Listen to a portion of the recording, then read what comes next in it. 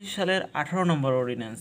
তো এই অর্ডিন্যান্সের 1 নম্বর যে ধারা আছে সেকশন 1 নম্বর সেকশন এর 1 উপধারায় বলা হয়েছে this ordinance may be called the family court ordinance 1985 এবং 2 নম্বর উপধারায় বলা হয়েছে ইট extends to the whole of Bangladesh except the district of Rangamati hill tract, Bandarban hill tract and Khagrachari hill tract.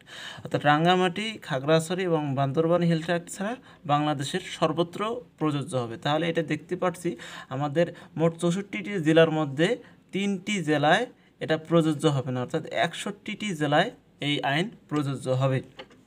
তো এরপরে সাবসেকশন 3-এ বলা হয়েছে ইট shall come in force. It shall come in force. Come in force বলতে বুঝতেছি যে এটা ফোর্স হবে, মানে এটা কার্যকর হবে ওয়ান সাচ ডেট, সেই তারিখ থেকে, as the government May by notification in the official gazette. অর্থাৎ সরকার যখন অফিসিয়াল গেজেটের মাধ্যমে এটা বাস্তবায়ন করবে সেদিন থেকে এটা সেদিন থেকে এটা কার্যকর হবে। তো 2 নম্বরে আছে ডেফিনেশনস। তো এখানে অনেকগুলো ডেফিনেশনস আছে, সব ডেফিনেশনস আমাদের জন্য গুরুত্বপূর্ণ না। তো এর মধ্যে আমরা গুরুত্বপূর্ণ যে ডেফিনেশন সেটা হচ্ছে ফ্যামিলি কোর্ট। তো এটা বিয়েতে বলা হয়েছে 2 ধারার বি উপধারায় বলা হয়েছে family court means a family court established under this ordinance. অর্থাৎ এই অর্ডিন্যান্সের আন্ডারে যে ফ্যামিলি কোর্ট গঠিত হবে সেটাই মূলত এখানে এই অর্ডিন্যান্সের ফ্যামিলি কোর্ট। 3 সেকশনে বলা হয়েছে অর্ডিন্যান্স টু ওভাররিড আদার লস। অর্থাৎ এই অর্ডিন্যান্সের ক্ষমতা থাকবে অন্য যে আইন আছে সেই অন্য আইনকে অগ্রাহ্য করা, ওভাররিড করা। এখানে বলা আছে the provisions of this ordinance shall have effect not with standing, সত্ত্বেও, নট উইথ স্ট্যান্ডিং মানে হচ্ছে সত্ত্বেও, অর্থাৎ the provisions of this ordinance, এই যে অর্ডিন্যান্স আছে এই অর্ডিন্যান্সের যে প্রভিশন আছে, বিধান আছে, শ্যাল হ্যাভ ইফেক্ট, তার একটা প্রভাব থাকবে, নট উইথ স্ট্যান্ডিং সত্ত্বেও, anything contained in any other ল, অর্থাৎ অন্য আইনে যা যে কিছুই অন্তর্ভুক্ত থাক না কেন, ফর দ্য টাইম বিং মানে বর্তমান সময়ে, ইন ফোর্স বলবৎ, অর্থাৎ বর্তমান সময়ে যতগুলো আইন বলবৎ থাকুক না কেন এই আইন সবগুলোকে অগ্রাহ্য করে এই আইনের কী থাকবে, গুরুত্ব থাকবে, এই আইন বলবৎ থাকবে। তো 4 নম্বর যে আমাদের সেকশন সেখানে বলা হচ্ছে এস্টাবলিশমেন্ট অফ ফ্যামিলি কোর্টস। তো এই আইনের মাধ্যমে আমাদের ফ্যামিলি কোর্টস এস্টাবলিশ করতে হবে। তো ফ্যামিলি কোর্টস এস্টাবলিশ করতে there shall be the number of courts depending on the number of assistant জাজ কোর্টস। তো প্রথমে বলা হয়েছে যতগুলো অ্যাসিস্ট্যান্ট জাজ থাকবে, জাজ কোর্ট থাকবে, ততগুলো ফ্যামিলি কোর্টস হবে। এরপরে বলা হয়েছে অল অ্যাসিস্ট্যান্ট জাজ courts shall be family courts. দ্বিতীয়তে বলা হয়েছে যতগুলো অ্যাসিস্ট্যান্ট জাজ কোর্ট থাকবে সেই সব অ্যাসিস্ট্যান্ট জাজ কোর্টে মূলত ফ্যামিলি কোর্ট হয়ে যাবে। এবং এরপরে বলা হয়েছে অল অ্যাসিস্ট্যান্ট জাজ shall be the জাজেস of family court, অর্থাৎ অ্যাসিস্ট্যান্ট যে জাজগুলো আছে সব অ্যাসিস্ট্যান্ট জাজই মূলত ফ্যামিলি কোর্টের জাজ হিসেবে পরিচিত হবে। তো 5 নম্বর যে ধারা, এখানে 5 নম্বর ধারায় বলা হয়েছে জুরিসডিকশনস অফ ফ্যামিলি কোর্টস। এই ফ্যামিলি কোর্টসের যে জুরিসডিকশন, বিচারিক যে ক্ষমতা সেটা কি হবে। তো the জুরিসডিকশনস of family courts shall be all or any of the following matters. এখানে 5টা ম্যাটার্স উল্লেখ করা আছে, বিষয় উল্লেখ করা আছে। তো এই 5টার মধ্যে যে কোনো একটা বা সবগুলোর বিচার করার জুরিসডিকশন থাকবে এই ফ্যামিলি কোর্টসের। তো বিষয়গুলো কি, প্রথমে বলা হচ্ছে ডিসলিউশন অফ ম্যারেজ অর্থাৎ বিবাহ বিচ্ছেদ। বি নম্বরে বলা হয়েছে রেস্টিটিউশনস অফ কনজুগাল রাইটস অর্থাৎ পুনঃস্থাপন করা কনজুগাল রাইটস, বৈবাহিক দাম্পত্য জীবনের পুনঃস্থাপন। এরপর হচ্ছে 3 নম্বরে হচ্ছে ডোয়ার, মোহরানা। ডি নম্বরে বলা হয়েছে মেনটেন্যান্স, খোরপোশ। এবং ই নম্বরে বলা হয়েছে guardianship and custody of children. তো আমরা এবার 6 নম্বর ধারা যাব, এটা খুবই গুরুত্বপূর্ণ আমাদের জন্য, ইনস্টিটিউশনস অফ সুট অর্থাৎ আমাদের এখানে মোকদ্দমা দায়ের করা। তো মোকদ্দমা দায়ের করার জন্য অনেকগুলো প্রসিডিউর আছে যেগুলো আমাদের জন্য সবসময় গুরুত্বপূর্ণ। Number 1, every suit under this ordinance shall be instituted by the presentation of A plant, অর্থাৎ একটা আর্জি দাখিল, প্লেন্ট বলতে আর্জি, এই আর্জি দাখিলের মাধ্যমে এই অর্ডিন্যান্সের অধীন যে মামলাগুলো আছে সেগুলো করতে হবে টু দ্য ফ্যামিলি কোর্ট। কোথায় করতে হবে? ফ্যামিলি কোর্টে উইথিন দ্য লোকাল লিমিটস বলতে স্থানীয় সীমার মধ্যে অফ হুজ জুরিসডিকশনস, যার জুরিসডিকশন আছে। ধরুন আমাদের এখানে একটা কোর্ট আছে, ফ্যামিলি কোর্ট, এবং এটা একটা ফ্যামিলি কোর্ট, এবং এই ফ্যামিলি কোর্টের আন্ডারে এই এলাকাটা থাকে।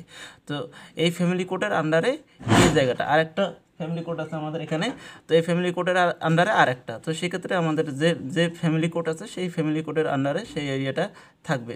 তো এখানে বলা হয়েছে যে কোন ফ্যামিলি কোর্ট বিচার করবে, তো সেক্ষেত্রে বলা হয়েছে the cause of action has Holi or partly অ্যারিসন, অর্থাৎ যে জায়গায় যে এলাকায় এই কজটা কারণটা অর অ্যাকশনস হ্যাজ হোলি পরিপূর্ণভাবে, অর্থাৎ পার্টলি অর্থাৎ এই যে কারণটার কিছু অংশ যে জায়গায় উদ্ভূত হয়েছে সেই জায়গার যে স্থানীয় কোর্ট অথবা the parties reside or last রিসাইডেড together, অথবা যে পক্ষদ্বয় আছে, পক্ষদ্বয় সর্বশেষ যেখানে বাস করে বা সর্বশেষ যেখানে বাস করেছিল, লাস্ট রিসাইডেড টুগেদার, একসাথে।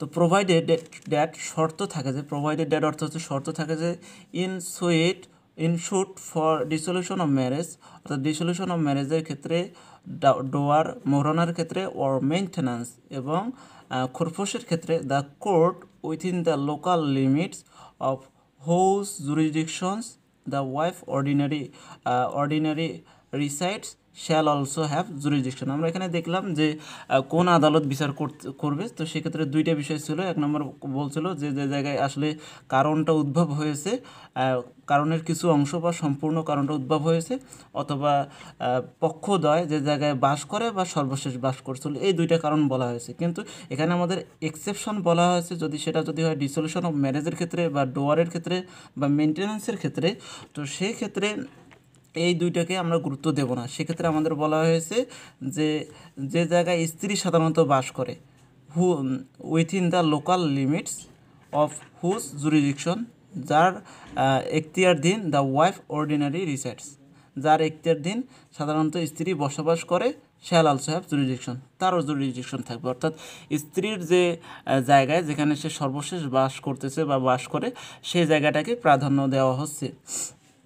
এরপরে আমরা দুইতে দেখব, war A প্লেইন্ট is presented to A court not having jurisdiction, অর্থাৎ যেখানে একটা একটা আর্জি ইজ প্রেজেন্টেড উপস্থাপন করা হলো টু এ কোর্ট, একটা কোর্টের সামনে, নট হ্যাভিং জুরিসডিকশন, যার কোনো জুরিসডিকশন নেই, বিচার অধিকার নেই, তাহলে সেক্ষেত্রে কী হবে? তো সেক্ষেত্রে দ্য প্লেইন্ট শ্যাল বি রিটার্নড, এই প্লেইন্টে কী হবে, আর্জিটা কী হবে, রিটার্ন করা হবে, two B presented to the court two which it should have been presented, এবং বলা হবে যে কোন আদালতে এটা উপস্থাপন করতে হবে। বি নম্বরে বলা হয়েছে the court returning the প্লেইন্ট shall endorse there one, অর্থাৎ কোর্ট যখন এটা রিটার্ন করে দেবে তখন ইন্ডোর্স করবে, ইন্ডোর্স বলতে ফিষ্টাঙ্কন করা, অর্থাৎ যে পেজে আর্জিটি আছে তার উল্টো পিঠে লিখবে দেয়ার ওয়ান, তার উপর লিখবে the date of presentation two ইট, এটা যত তারিখে তার উপর প্রেজেন্টেশন উপস্থাপন করা হয়েছিল সেই কোর্টে সেই তারিখটা বলবে, ইটস রিটার্ন ডেটস, এবং এটাতে রিটার্ন করা হয়েছে যে তারিখে সেই তারিখটা দেবে। তো এরপরে the name of the party presenting ইট, এবং যে পার্টি এটা প্রেজেন্ট করছে উপস্থাপন করেছে সেই পার্টির নেম, এবং অ্যান্ড এ ব্রিফ স্টেটমেন্ট, একটা সংক্ষিপ্ত স্টেটমেন্ট অফ দ্য রিজন, কারণের। তো তারপরে 3 নম্বর যেটা আছে, আমরা শুট পড়তেছি, শুটের যে 3 নম্বর যে সাবসেকশন, সেখানে বলা আছে দ্য প্লেন শ্যাল কন্টেন্ট, এই আরজিতে কী কী অন্তর্ভুক্ত থাকবে? তো আরজিতে অন্তর্ভুক্ত থাকবে all material facts relating to the dispute, অর্থাৎ যতগুলো উপাদান আছে যে কারণগুলোর জন্য সাধারণত আমাদের ডিসপুট বিতর্কটা সৃষ্টি হয়েছে, সবগুলো কারণ থাকবে। শ্যাল কন্টেন এ শিডিউল, একটা শিডিউল থাকবে, গিভিং দ্য নেম, শিডিউলে কী থাকবে, নাম থাকবে, কিসের নাম থাকবে, নেম অ্যান্ড অ্যাড্রেস, নাম এবং অ্যাড্রেস থাকবে। তো এই কিসের নাম এবং অ্যাড্রেস থাকবে, এটা থাকবে অফ দ্য উইটনেস, মানে সাক্ষীর নাম এবং address, intended to be produce in support of the plant, অর্থাৎ যারা কী করবে, যারা প্লেন্ট, যারা সাধারণত এই আর্জির সপক্ষে সাক্ষ্য দেবে। তো এরপরে প্রোভাইডেড দ্যাট, শর্ত থাকে যে the প্লেন্টিভ May with the permissions of the court, এই প্লেন্টিভ বাদী সে পারমিশন নেবে কার, কোর্টের পারমিশন নিয়ে, call any witness at any letter states, অর্থাৎ আমরা বলছি যে এইখানে আমাদের যে শিডিউল থাকবে, শিডিউলে কিন্তু সাক্ষীর নাম থাকবে, কারা কারা সাক্ষ্য দেবে। কিন্তু এর পরেও পরবর্তী পর্যায়ে লেটার স্টেজ এই প্লেন্টিফ এই সাক্ষীগুলো চেঞ্জ করে অন্য সাক্ষী আনতে পারবে। তো সেক্ষেত্রে কী লাগবে? The permission of the court, কোর্টের পারমিশন লাগবে। তো এরপরে বলা আছে if the court consider such evidence এক্সপেডিয়েন্ট, এই এক্সপেডিয়েন্ট বলতে যুক্তিযুক্ত, যদি কোর্ট মনে করে যে এই যে তার যে এভিডেন্স এই সাক্ষ্যটা এটা ন্যায় বিচারের জন্য যুক্তিযুক্ত, in the interest of justice, অর্থাৎ ন্যায় বিচারের জন্য যুক্তিযুক্ত, তাহলে আদালত কনসিডার করে তাকে অনুমতি দেবে সাক্ষী চেঞ্জ করার জন্য বা নতুন সাক্ষী অ্যাড করার জন্য, শিডিউলে যাই থাকুক না কেন। তো 4 নম্বর উপধারা বলা হয়েছে the plant shall also contain the following particulars namely. তো the plant আর্জিতে shall also contain অন্তর্ভুক্ত থাকবে দ্য ফলোয়িং পার্টিকুলার্স, নিম্নোক্ত বিষয়গুলো অংশগুলো, নেমলি যথা the name of the court, কোর্টের নাম থাকবে, the name, description and place of residence of the প্লেন্টিফ, এবং নাম থাকবে, ডেসক্রিপশন থাকবে, বিবরণ, and place of the residence, এবং তার যে থাকার যে জায়গা অফ প্লেন্টিফ, অর্থাৎ আর্জির যে যিনি প্লেন্টিফ সেই প্লেন্টিফের নাম থাকবে, ডেসক্রিপশন থাকবে, এবং প্লেস অফ রেসিডেন্স তার বাসা, সব কিছুই এই আর্জিতে থাকতে হবে, এবং the name of and description and place of residence of the defendant, অর্থাৎ বাদী এবং বিবাদী, এখানে বিবাদীরও যে নাম, ডেসক্রিপশন, তার সম্পর্কে বিবরণ, এবং তার যে ভাষা, কোথায় বাসা, এই সব কিছুই এই আর্জিতে থাকবে। এবং সর্বশেষ ডিতে বলা হয়েছে where the প্লেন্টিফ or the defendant is minor, minor বলতে নাবালক, a person's of unsound mind, অথবা অপ্রকৃতস্থ, অর্থাৎ মাথা নষ্ট অথবা এরকম অপ্রকৃতস্থ যদি হয়, এই স্টেটমেন্ট টু দ্যাট ইফেক্ট, অর্থাৎ এই বিষয় নিয়ে একটা স্টেটমেন্ট অবশ্যই আর্জিতে রাখতে হবে, সে যদি নাবালক হয় অথবা সে যদি অপ্রকৃতিস্থ বা পাগল হয়। তো ই নম্বরে বলা হয়েছে যে the fact consisting the cause of the actions, অর্থাৎ আর্জিতে আরও কী থাকবে? আর্জিতে আরও থাকবে দ্য ফ্যাক্ট, কারণ, কনসিস্টিং গঠন হওয়া, অফ দ্য কজ কারণ, অফ অ্যাকশনস, অর্থাৎ এই যে কারণটা উদ্ভব হয়েছে, যে তাদের মধ্যে যে মতবিরোধ বা মতভেদ, এই মতভেদের যে কারণটা উৎপন্ন হয়েছে সেটা কি কারণ সেটা এখানে মেনশন করতে হবে, the place where it Arrows, এবং স্থানটাকে উল্লেখ করতে হবে কোন জায়গায় আসলে এই কারণটার উদ্ভব হয়েছে, এবং সর্বশেষ the date when it Arrows, এবং কত তারিখে এই কারণটা উদ্ভব হয়েছে সেই তারিখটাও এখানে মেনশন করা লাগবে। তো এফে বলা হয়েছে about the jurisdiction of the court, তো এই যে কোর্টে আবেদন করা হয়েছে সেই কোর্টের যে জুরিডিকশন আছে কি না সেটা মেনশন করতে হবে, এবং জি নম্বরে the relief which the প্লেন্টিফ claims, এবং প্লেন্টিফের যে প্রতিকার, রিলিফ বলতে প্রতিকার, যেটা আসলে প্লেন্টিফ বা বাদী যেটা দাবি করে সেটাও এখানে মেনশন করতে হবে, সে কী দাবি করে।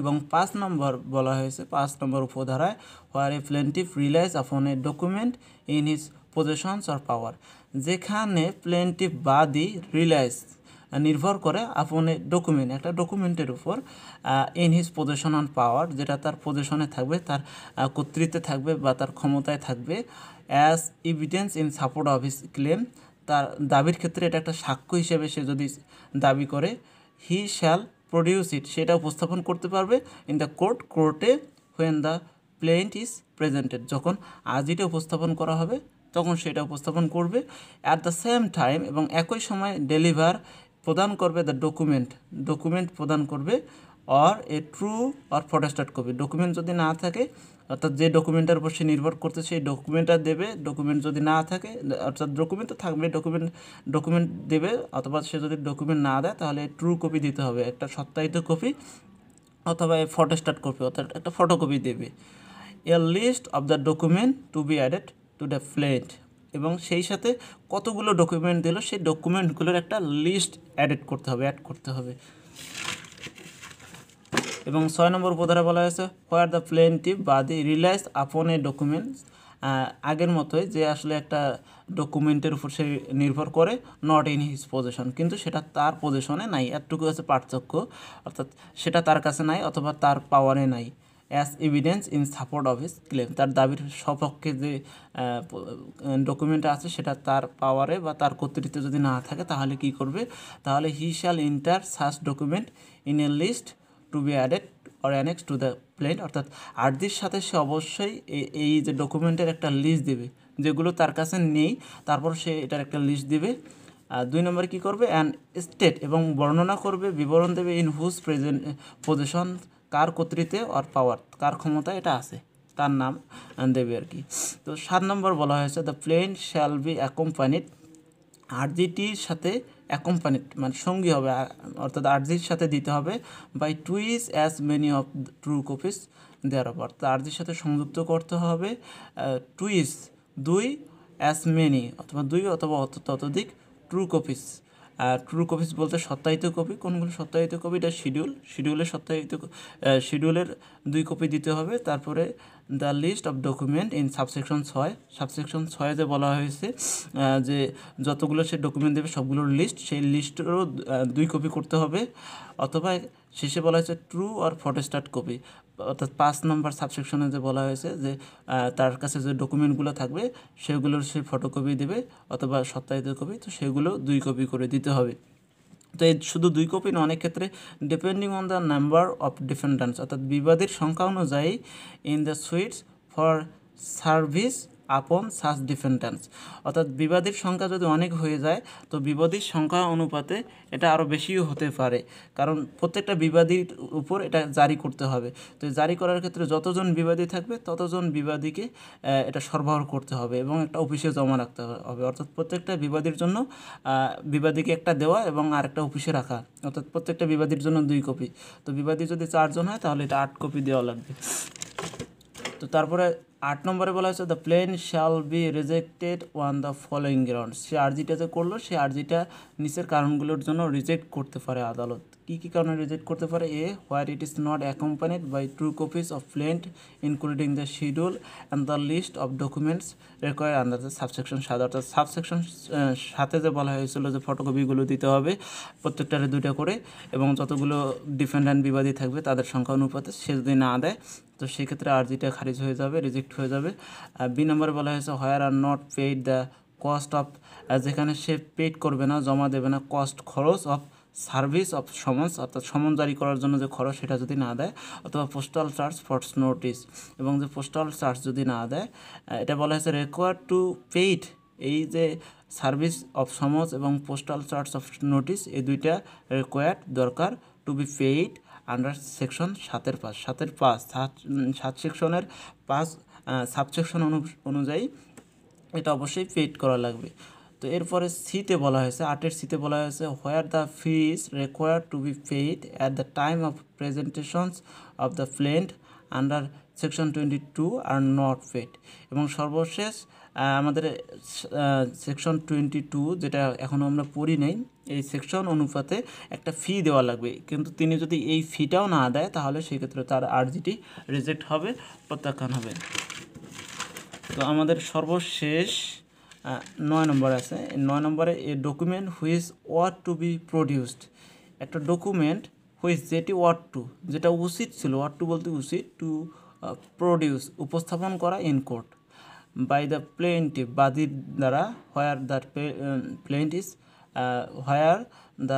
প্লেন্ট ইজ প্রেজেন্টেড, অর্থাৎ যে যখন সে আর্জিটা যেখানে সে দাখিল করছে বা উপস্থাপন করছে সেই সাথে তার আরও কিছু ডকুমেন্ট উপস্থাপন করা উচিত ছিল তার জন্য, watt two B entered in the list two be added, অথবা আমরা জানি যে 5 ধারা অনুযায়ী তার 6 ধারা অনুপাতে কিছু লিস্ট দিতে হয়, তার ডকুমেন্ট যদি না থাকে তাহলে সেই ডকুমেন্টগুলোর লিস্ট দিতে হয়।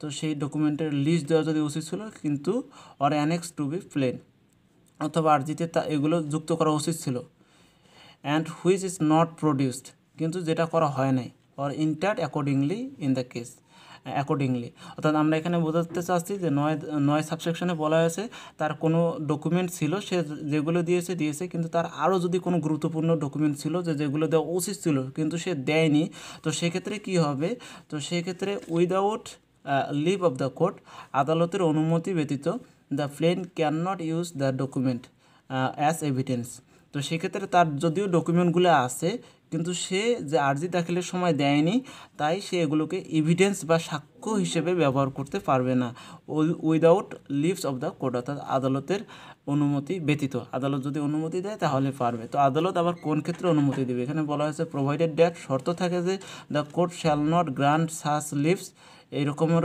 অনুমতি আদালত দেবে না উইদাউট এক্সেপশনাল সার্কামস্ট্যান্সেস। যদি এক্সেপশনাল পরিস্থিতি না আসে তাহলে সেক্ষেত্রে আদালত এটার অনুমতি দেবে না। তো অবশ্যই ভালো থাকবেন, আমাদের চ্যানেলটি সাবস্ক্রাইব করে আমাদের সঙ্গে থাকবেন। আল্লাহ হাফেজ।